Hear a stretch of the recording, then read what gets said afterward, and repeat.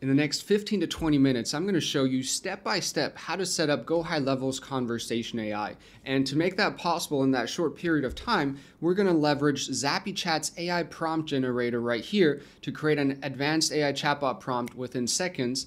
And then we're also going to leverage ChatGPT to create FAQs for our AI chatbot. And just to show you that I'm an expert on this topic, I am or have been pretty much updating AI chatbots, advanced AI chatbots with these workflows right here for another agency called BizLab. So I've been personalizing and creating customized AI chatbots like these workflows right here based on ZappyChat for weeks and weeks, months and months. And I'm excited to teach you guys how to set that up within Conversation AI within HighLevel. So let's jump right into your HighLevel sub account. I'm now under my agency, GoSmarterFlow.com, in a dummy account that I use for these videos. And we went into settings and then under conversational AI. And once you're there, you'll be brought to this page. And this is where we want to start. So to begin with, the AI chatbot or conversation AI has three different settings. Suggestive is where you kind of, you see the message in a chat window and you can select that, but it's not an AI chatbot. You still have to manually select it as a human. So the AI chatbot setting is autopilot right here. It does still say beta, but it's been in beta for months and months. So it's definitely a solid AI chatbot that you can leverage for your business. I've got clients with hundreds of thousands of contacts, big theme parks that basically have used this and they've had no issues with it if you set it up properly. So follow along. If you have any questions, comment them down below. If you need to pause the video, pause it, rewind it, but I want to do this as fast as possible. Basically here, you select where does this AI chatbot respond to my clients. Do I want to have it on for Instagram, SMS, the live chat, the chat widget? You can select whatever kind of channels you want here, but you do have to make sure that these channels are connected in your HighLevel account. Most of them are connected right here under integrations. So if you want the AI chatbot to communicate with your clients through Facebook, integrate your Facebook, integrate your Instagram, integrate your Google My Business, integrate everything that you need to within this integrations tab, basically to make the AI chatbot, do its thing. And as you can see, if you select things here and you don't hit save, it won't save it. So whatever channels you want, and again, just always make sure to save it. And this business name will pretty much populate based on the business profile name that you have set up right there. If you want to overwrite that with an AI business name, you would just type it in right here, and you could use this custom field or custom value within your prompt. And then we've got some advanced settings down here, autopilot mode. So how much time should the bot spend before replying to messages? And so this is like a wait time. So let's say I'm messaging with Jenny, and Jenny's like, I asked Jenny, are you free on Friday? Jenny's then like, no, and sends the message. I'm not free on Friday, sends the message, but I'm free on Saturday, sends the message. So that was a time frame within, 10, 15 seconds, Jenny sent 3 messages. And this wait time right here before responding allows the bot to consider multiple messages before responding back. So you want to set this wait time before responding to 10, 15, maybe 20 seconds so that the bot is still fast, but if leads send multiple messages at once, the bot can respond to multiple messages at once. If you set this wait time, for example, to just 1 second and you hit save, then the bot basically doesn't wait at all. It's super fast in responding to your leads, but if leads send multiple messages at once, it won't consider the second, third, fourth message that customer might send before replying. But again, if it does wait, it can consider all the replies in one message and send one longer reply back. So I'd play around with that. Probably a solid starting point is somewhere around 15 seconds. And the maximum messages that a bot can send to a contact, that basically will, again, like this I or information tab right here says, will put the bot to sleep after these maximum messages have been hit. And I think the maximum here is 25. So I would set it to the maximum for sure. If you are afraid of the bot saying stupid things, then yes, you could set it to 2 or 3 messages and kind of review it from there. But you pretty much don't want this limit to hit. It is kind of unfortunate that HighLevel has this limit of 25. I usually, if I set up advanced AI chatbots in ZappyChat, I set it to 100 or something like that so that, again, this limit does not hit. then we've got this toggle down here, send bot to sleep. When I send a message manually or through a workflow, you can have that on or off.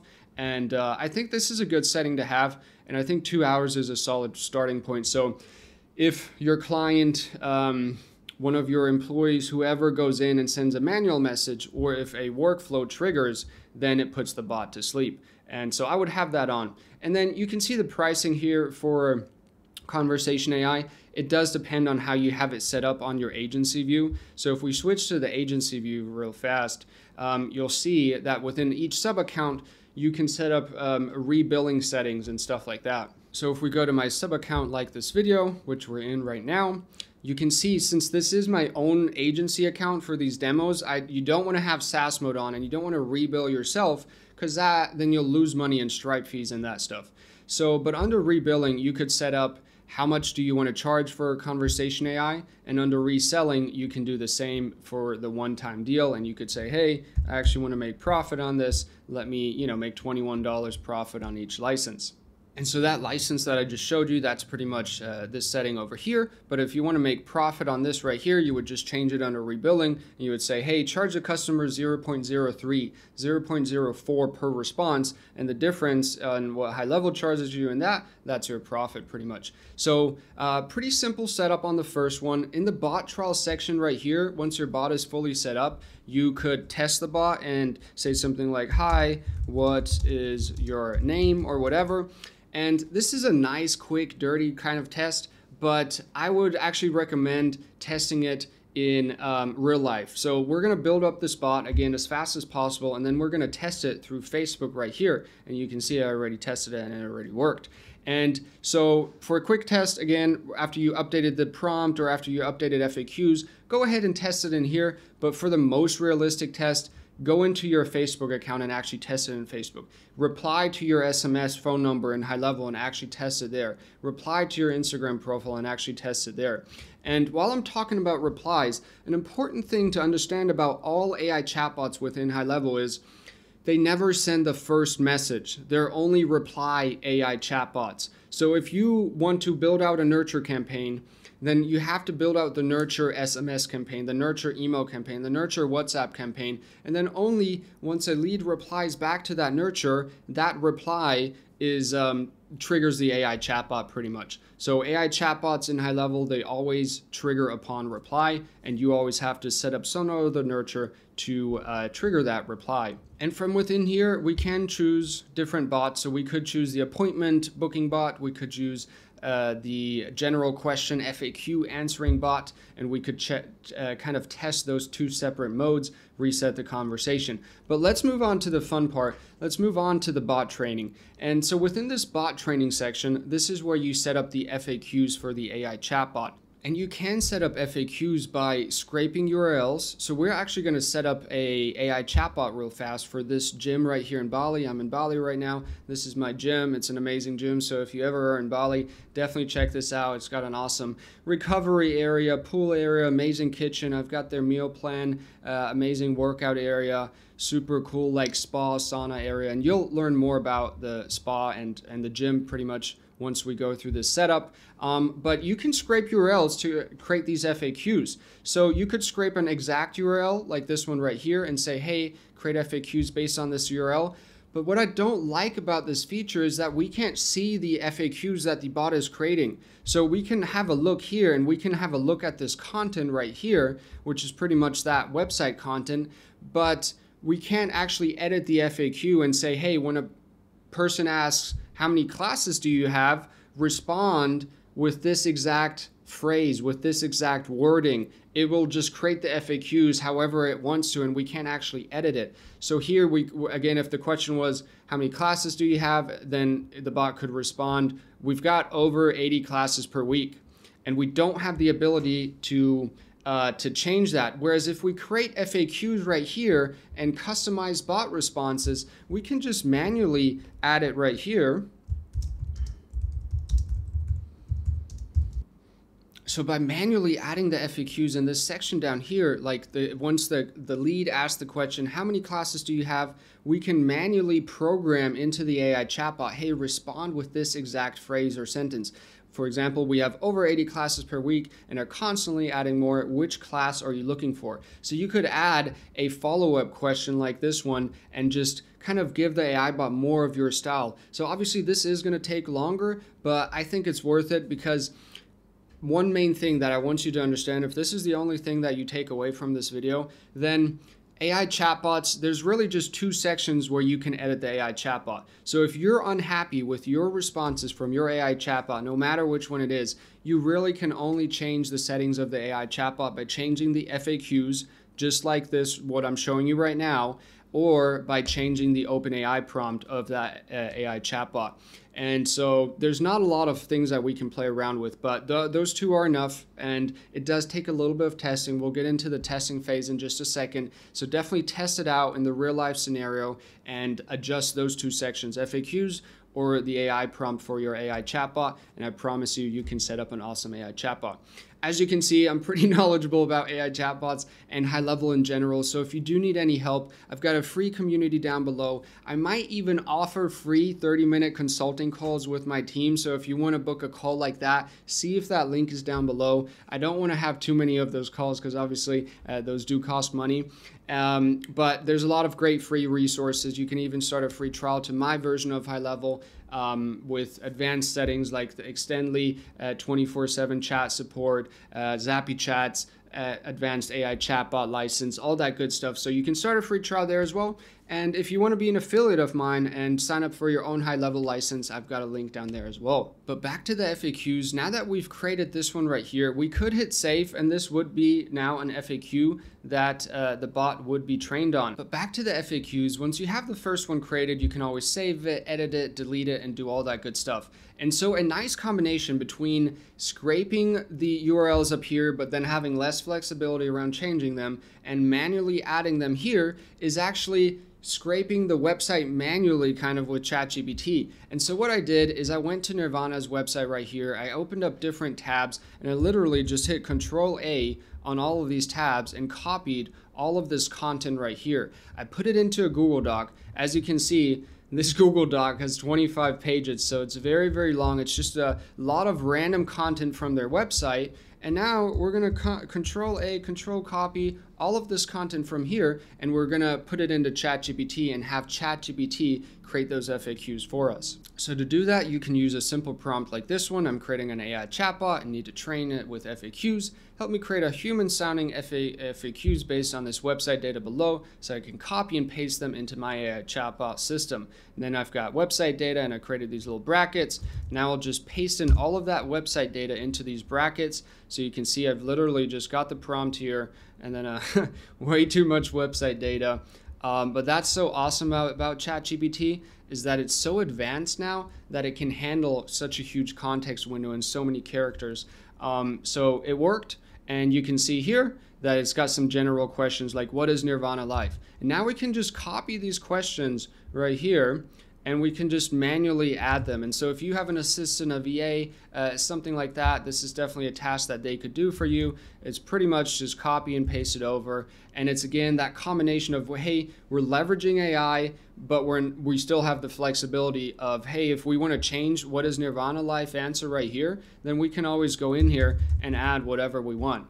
So go ahead and try that out. And it is good to review these FAQs. So if this is your business or if you're doing this for a client, then definitely ask the client, like send this over in an Excel sheet or whatever. ChatGPT can actually create that for you and have them review these FAQs. Because again, this is pretty much half of how the bot will respond. And so let me know if you have any questions around that. Comment them down below, but this is a pretty cool trick and you can get a solid 15, 100, 50, yeah, plenty of FAQs going. And it's a constant process with these AI chatbots. There will be questions that you haven't thought of. For my client with app.bizlab, they got a cancellation request and we didn't have that programmed yet. So then we created an FAQ around cancellation request. And so FAQs don't have to be questions and answers. They can be statements and replies.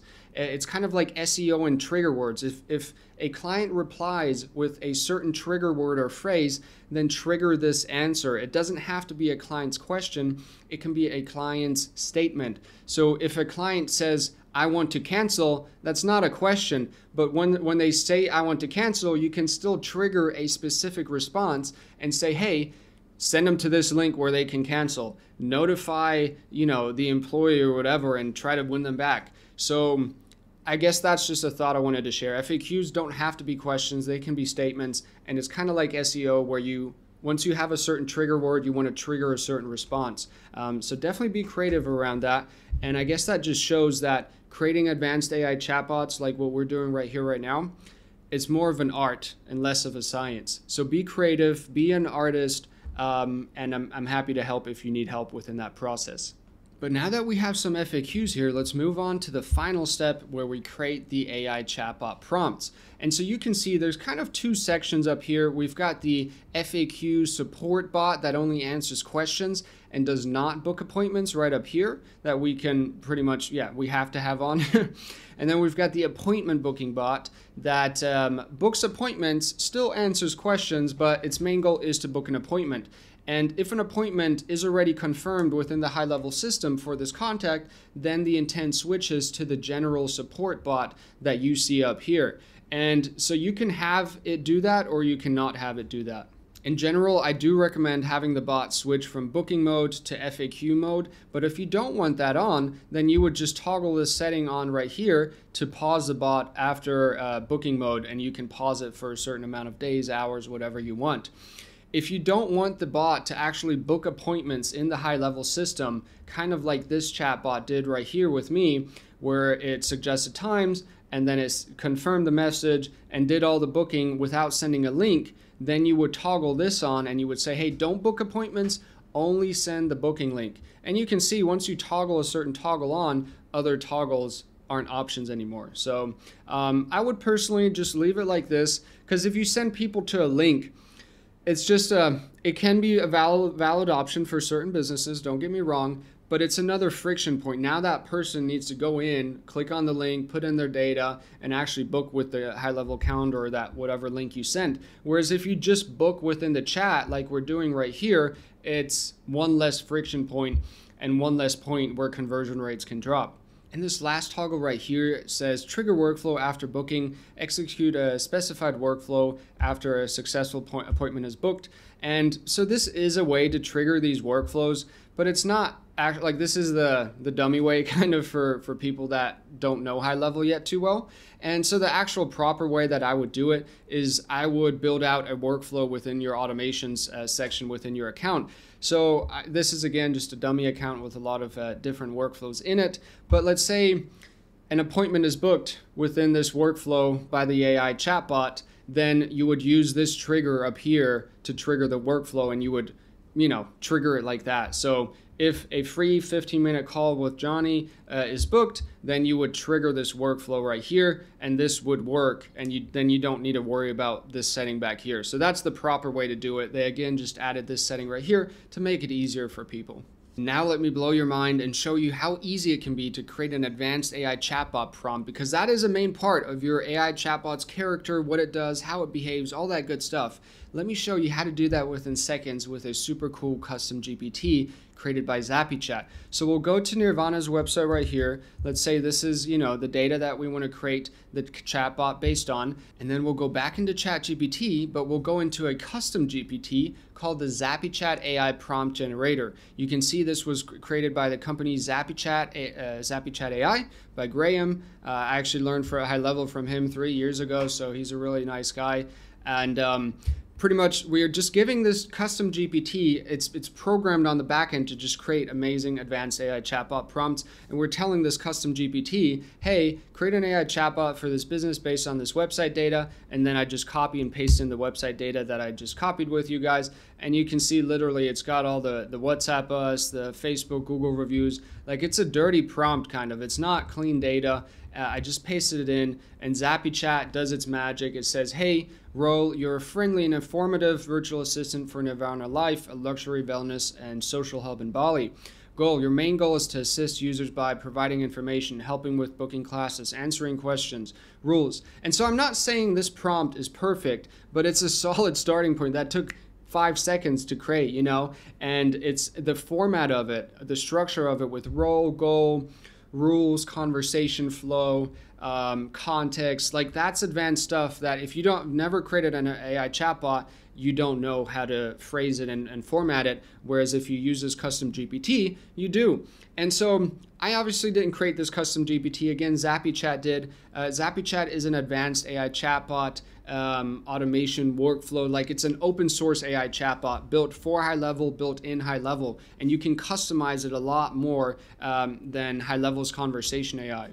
So just to visualize ZappyChat real fast, it's pretty much these workflows right here. And you do need an expert to help you set it up. I've set up many accounts on ZappyChat and customized them to be different booking bots, non-booking bots, FAQ answering bots. Again, it's a little bit more complicated, but it's a lot more customizable and it works. They've got thousands, hundreds, yeah, definitely thousands of customers by now. And let's do this, because I don't know if I can actually share this ZappyChat prompt generator with you. I would need the permission of the owner of this. His name is Andrew, to do that. So if you want me to reach out to Andrew, send him a quick email. He's a friend of mine. Then comment down below, and then maybe if he agrees, I can share this ZappyChat prompt generator with you folks in the comments or within the title or the description of the YouTube video.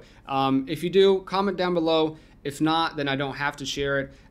But again, it's not my thing to share. It's something for ZappyChat customers, so I don't want to share it immediately. I first want to reach out to Andrew, and I'm only going to reach out to Andrew if you guys want me to. So if you do, comment down below. But we'll take this advanced AI chatbot prompt, and we'll add a little bit of something down here real fast. Specifically, we're going to tell ZappyChat, please paste this exact prompt into an easy-to-copy code box with plain text so I can copy it. And pretty much once you have that there, it'll just create it in this code box. And that way, because if we copy it here, you can see it doesn't highlight and it doesn't copy the numbers, so it doesn't really copy the entire prompt. It also won't copy the bullet points, so it kind of messes up the format, where if you add this little phrase here, it'll paste it into this easy to copy code box, and you can copy it now from over here by hitting copy code into your HighLevel account. And I didn't mention it just a second ago, but I'll also put my ZappyChat affiliate link down there. So if you're an agency that is thinking of updating their clients' AI chatbots, you can sign up for ZappyChat with my affiliate link. If you're a small business and you want to leverage ZappyChat, you can leverage it through my license, and I can give you access through my HighLevel license because I've got the ZappyChat Unlimited license, and a lot of my clients are actually using ZappyChat. So yeah, if you have any questions, comment down below or shoot me an email.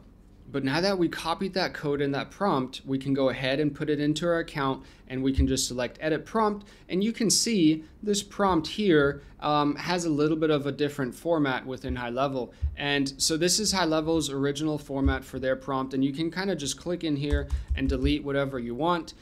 Since I have this ZappyChat one prompt selected and copied, I'll just paste it in down here, and we'll go all the way to the top, and we're going to copy this role section right here, and we'll put it up here into the role. Who is this bot? Role. Goal, unfortunately, again, this is where HighLevel's Conversation AI is not as flexible as I'd like. For whatever reason, we can't change the goal right here. We can, change a lot of things down here. So you could try to overwrite the goal by having the goal right here in the bottom. You could also add the goal up here to the top and see if that helps override it, because then you have the goal right here, you have this goal, you have this goal. And so we don't want to confuse the AI chatbot, but this is where you kind of just have to try it out and see if it works. That is a big part of creating these AI chatbots. But we've got the rules, we've got the conversation flow, we've got the context at the bottom as well. And so ideally, I'll just hit save here right now. But ideally, you would have two different prompts. You would have a prompt for FAQ non-booking bot up here at the top, and you would have a prompt for still FAQ answering, but booking bot, for a bot that specifically its goal is to book appointments. And so you would put that prompt right up into here pretty much. And you can see the goal is different. The goal is to book an appointment with a customer. So let's go ahead and add that exact same prompt right here. Let's delete all of that data. Let's scroll up. Let's copy the role, let's paste it up in here, and then let's actually delete the goal from here, and let's delete the role so that we only have the rules in the bottom part. So let's hit save here, And now we get to the fun part, the testing part. So this is all, if you followed everything that I just did, your AI bot is ready to test. It's enabled here. We've got some FAQs created right here. We could trial it in here, but that's kind of boring. Let's try it out in real life. We've got the bot settings on right here, and we're on autopilot, and it's connected to Facebook. And so I just integrated my Facebook business profile that I don't use anymore right here, and I did test it just a minute ago. And so what's important to do if you test bots again and again, what I like to do is I like to just delete the bot. So we've got myself right here. I'm just going to delete my contact, not delete the bot, but we want to delete the contact. We'll delete it right here. And by deleting it, you delete all the appointment data, all the other sort of data that might be associated with that contact. Because if you've tried it, you just booked an appointment and that appointment is still live in your contact and you didn't delete your contact, then the bot will automatically, even though you send a new message and it's a new test, switch into FAQ answering mode up here with this prompt based on this note right here, because you've already got a booked appointment in the system. So that's why I like to say, hey, after each test, go ahead, delete the contact, delete all its data, delete all the appointments, and test it from new to make the test as realistic as possible. So now let's actually go to the Facebook page and test the bot. Let's say, hi, who are you? And ask a question, and let's see what it replies. And once it replies, you'll see the message that you sent pop up here, ideally, because otherwise you're not integrated on whatever channel you're using. And you can see the bot will respond. And you could manually, if I clicked here, it would send the bot to sleep. So there is that time that if you want to pause the bot, you can create automations, you can use that button, you can do whatever you want. And here we've got the reply. Hi, I'm your virtual assistant for Nirvana Life, a luxury wellness and social hub in Canggu, Bali. How can I help you today? And then let's go back to Facebook. So the message is showing up right here as well. Let's say I want to book an appointment. As soon as possible. And so because I had that wait time right there, if we go back to the conversation, you can see it reset the wait time because it was actually just 15 seconds. It went down to 10. When I sent the second message, it waited another 15 seconds. And now it's going to book or consider both messages in its reply instead of just one. So let's see what it says, because I didn't even read the prompt that we created here. So it should be a booking bot, but let's check it out and see what it responds with. Appointment, what type of appointment would you like to book? We have a variety of classes and services. So let's say what's the next available time? So let's see what it comes up with as a reply to that question.